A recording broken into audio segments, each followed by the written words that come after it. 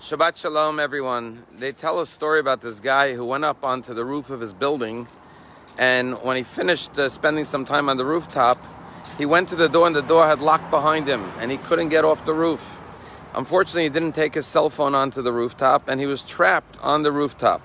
Not knowing what to do, he went to the ledge of the tall 7-story building and started to call out to pedestrians below to help him get off the roof, but nobody even heard him.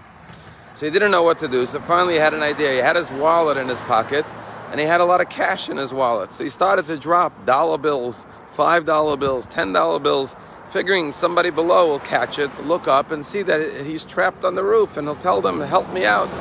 But what happened was, when the money fell on the ground, people would just bend down, pick it up, put it in their pocket and keep on walking. Nobody even paid attention. So not knowing what to do, he had used up all of his money.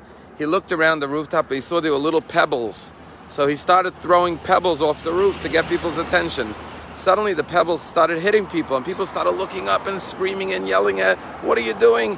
And someone called the police on him. Somebody's throwing pebbles from the rooftop. Sure enough, the police came up onto the rooftop and he said, thank you for coming. I was trapped on the roof. I couldn't get off. Thanks for helping me get out of here. Unfortunately, in life, when God rains down blessings on us, we take the blessings, we put it in our pocket, and we go on with our life. We don't thank God. We don't look up to heaven to say, thank you, Hashem, for the blessings. But when pebbles or rocks fall down on us and we have problems and challenges and struggles, suddenly we look up and we cry and we storm the heavens with protest.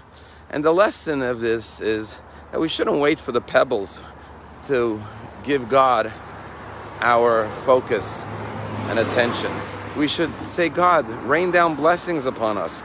We'll turn to you. We'll thank you. We'll be in a relationship with you and acknowledge you.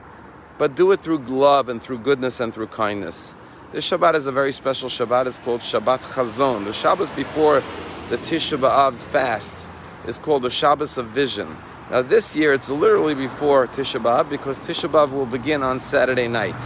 Why is it called Shabbat Chazon? Because the word Chazon means vision. And the Haftorah tomorrow begins with Chazon Yeshayahu, the vision of Isaiah. And Isaiah talked about the destruction of the temple. And the destruction of the temple is not just a physical structure that was destroyed, but it's the destruction of our souls and spirituality in the world. That we pray for the rebuilding of God's presence in the world. However, Rabbi Levi Yitzchak Barditchev said that the word Chazon means a vision. That this is not just the Shabbat of Isaiah's vision of the destruction, but it's the Shabbat that we could all tap in to the vision of what the world would look like when the world will live in an era of peace and harmony, a world in which all the prophecies of the era of Mashiach, of the rebuilding of the temple, where nation will not lift up sword against nation, will not know any war, will not know any jealousy. We should see a vision of a better world that we should strive for. We shouldn't just turn to God out of sadness and mourning and tragedy, God forbid.